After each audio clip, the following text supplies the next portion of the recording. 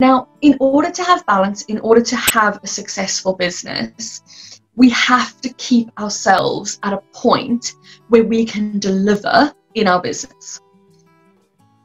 So you have to be able to show up as your best self every single day.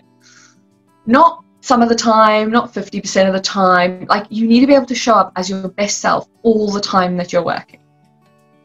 And this is something that when you work for a corporate company kind of gets lost, because we're in a whole team of people, and if we show up at 70% and somebody else shows up at 100%, we'll probably be okay.